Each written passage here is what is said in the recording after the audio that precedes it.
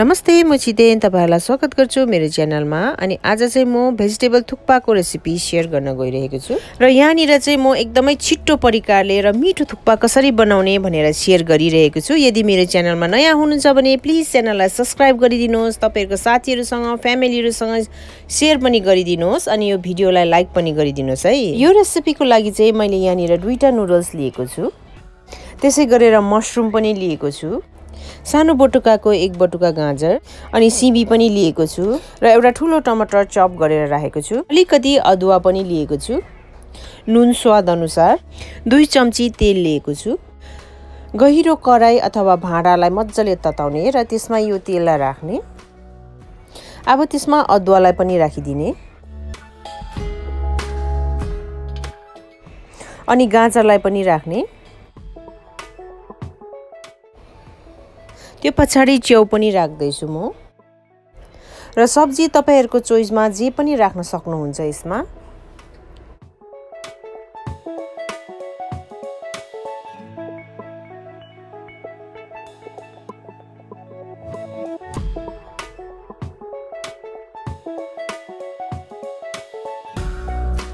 च्याउलाई एकछिन भुटेपछि अब सिमी एड गर्ने।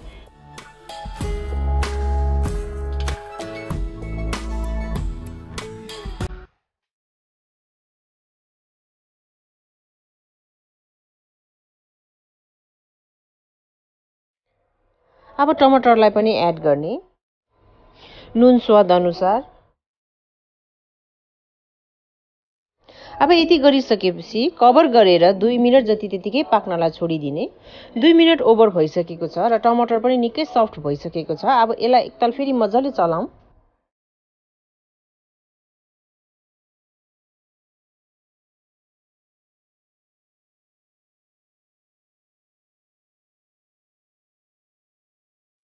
अब सब्जी एकछिन चलाइसकेपछि चाहिँ अब यसमा म 4 कप पानी एड गर्दैछु।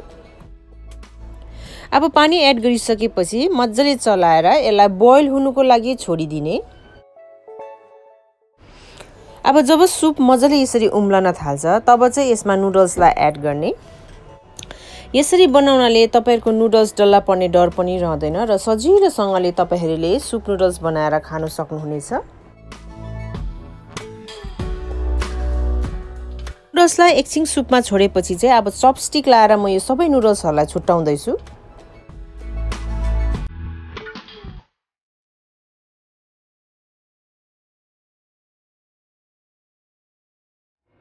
र जब सबै नुडल्सहरु मज्जाले छुटिसक्छ तब चाहिँ अब यसलाई कभर गरेर 3 मिनेट फेरि उमाल्ने।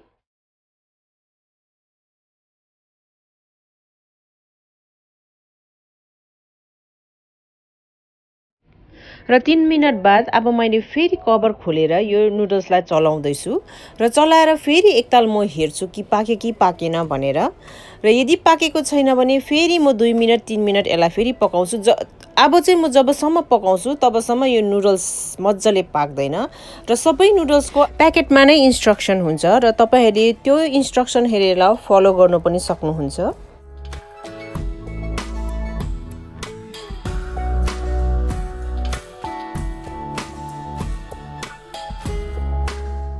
र मैले यहाँ नुडल्स ट्राई गरेँ र नुडल्स पाकेको छैन र अब यसलाई म फेरि कभर गरेर अझै पकाउँछु।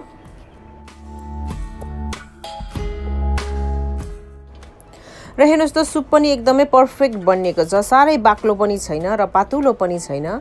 भेजिटेबल थुक्पाको लागि सारै पातला सुप पनि सारै राम्रो हुँदैन र त्यही भएर मैले अलिकति पानी फेरि पनि थपे, किनभने यो नुडल्स फुल्लेर सुपलाई अलिकति ड्राई गर्छ र तपाईहरुलाई पनि लाग्छ अझै थप्नु पर्छ भने तपाईहरुले पनि थप्न सक्नुहुन्छ। मैले 1 कप पानी थपेर कभर गरेर फेरि फर्दर 2 मिनेट थुक्पालाई उमाले र थुक्पा चाहिँ अब मेरो परफेक्ट पाकेको छ।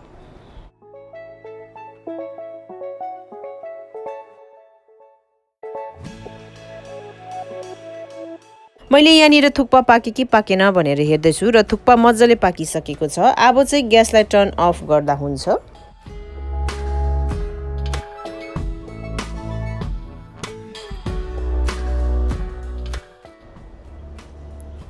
र थुक्पा रेडी भइसकेको छ। अब एउटा सर्भिङ बोलमा यसलाई म सर्भ गर्न गइरहेको छु।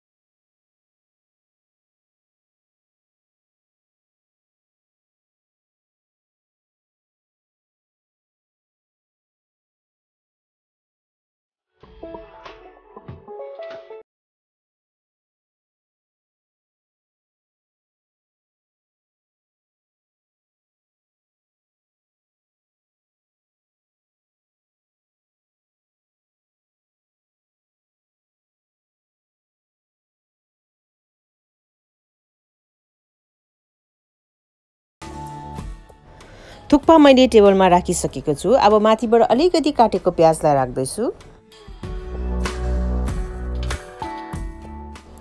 डल्ले खोर्सानीको अचार माथिबाट अलिकति।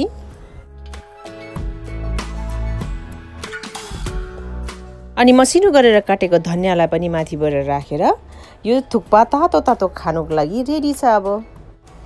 र यो तातो तातो थुक्पा ट्राई गर्नु चाहिँ नबिर्सिनुहोस् है। अनि कस्तो हुन्छ कमेन्ट पनि गरिदिनुहोस् र तपाईहरुको साथीहरुसँग फ्यामिलीहरुसँग शेयर पनि गरिदिनुहोस् है।